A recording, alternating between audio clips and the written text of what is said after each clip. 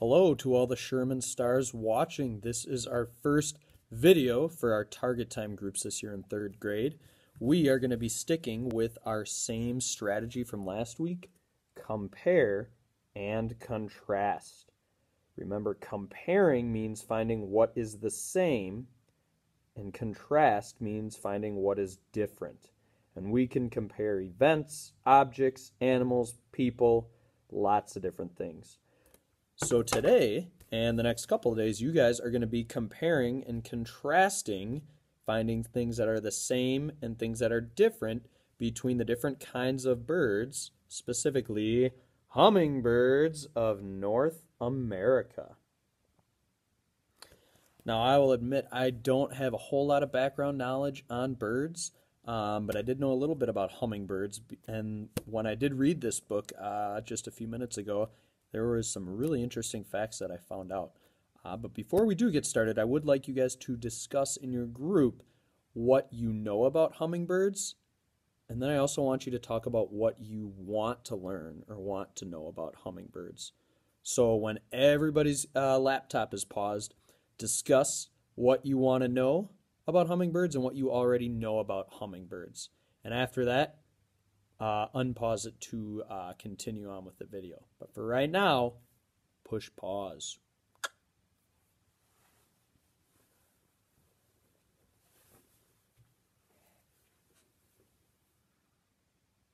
Okay, in case some of you pushed pause earlier or later than others, we are back. I hope you guys came up with some good ideas for things that are things that you already knew about hummingbirds and things that were different about hummingbirds. So to start off, let's take a look at the table of contents.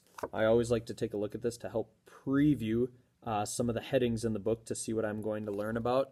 It does say kinds of hummingbirds, so I didn't know that there are lots of different kinds of hummingbirds. That certainly should be a question that's answered. And what hummingbirds eat? That's another question I have. What do hummingbirds eat? I wonder if it has something to do with flowers. But right now, what I would like you guys to do is follow along as I read pages 2 and 3. And when we read, we always want to start by reading the heading, then the main text, and then the captions from the pictures. So I'm going to be reading out loud. I want you guys to follow along in your book. Don't watch me on the screen, but listen as I read and watch in your book. Follow along with me. Here we go on page 2. Introduction. How fast can you flap your arms? Can you flap them so fast that you cannot see them? Can you flap them so fast they make a humming sound? Probably not. Some birds can do this. They are called hummingbirds. The name comes from the sound of their flapping wings. Then on the pictures there with the labels, it says, a hummingbird in flight, a child pretending to fly. Quite funny, isn't that? All right, well, we're going to keep moving right along. That got me pretty intrigued. Hummingbirds, that they don't even know or can't even see how fast they're flapping, and that they can even make a noise. I mean, I can maybe make a little noise, but certainly not a humming noise when I do that. All right, we're going to do the same thing. We're going to go ahead and read pages 4 and 5. Again, same thing. I want you guys to follow along in your book, but listen while I'm reading. How hummingbirds fly. All hummingbirds fly in the same way. They move their wings in a circle. So they do not just fly forward like other birds. They can fly backward. They can fly up and down. They can fly sideways. They can just hover in midair. They are the only birds that can fly like this. And in the pictures, can you tell which direction this hummingbird is flying? By looking at that picture, can I tell? Then I see a nice diagram with some labels and pictures there. Ways hummingbirds flap their wings. Forward flight. Backward flight. Hovering. And if you look closely, I really think it's cool that you see the arrows there. They give you the directions that the hummingbirds move their wings for that. So right now I want you guys to, once everyone has pushed pause, discuss what were the similarities of hummingbirds on this page. So it says all hummingbirds, no matter what, all of them have some similarities. I want you guys to discuss those, and then we're going to check in.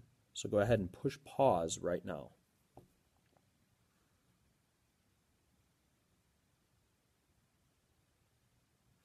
All right, we are back.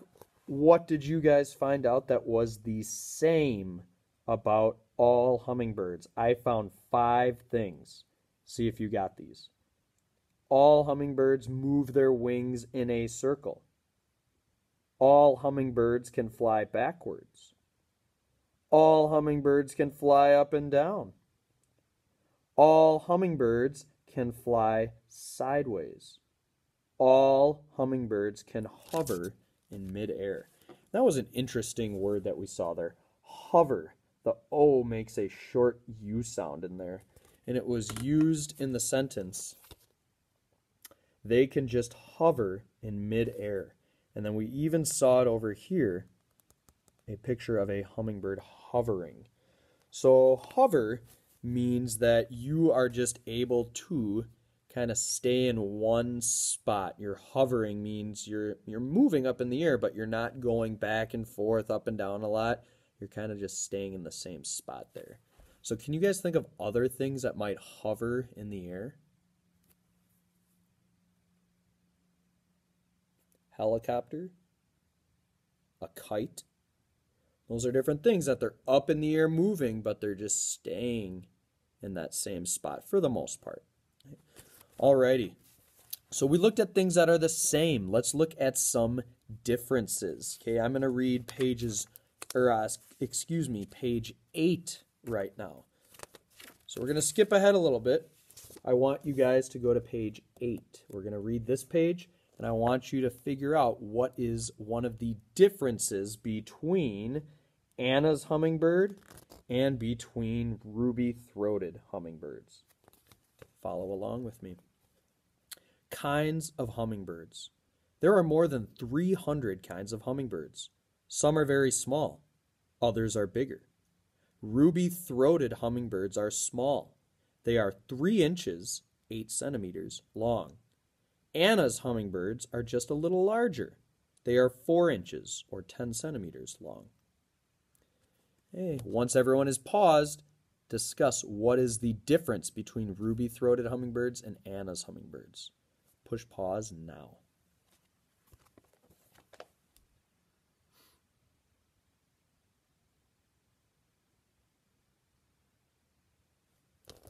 Alrighty. What did you guys find that was the difference? Okay, what I heard and what I read on this page is that ruby-throated hummingbirds are small, 3 inches long. Anna's hummingbirds are just a little bit larger. They're 4 inches. So it was a very small difference, literally the difference of an inch. But ruby-throated hummingbirds are 3 inches.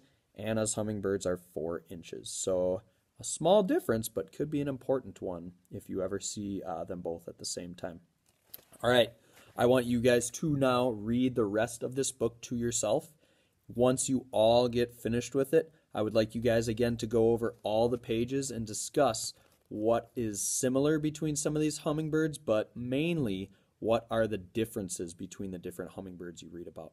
Have fun, work together, and happy reading.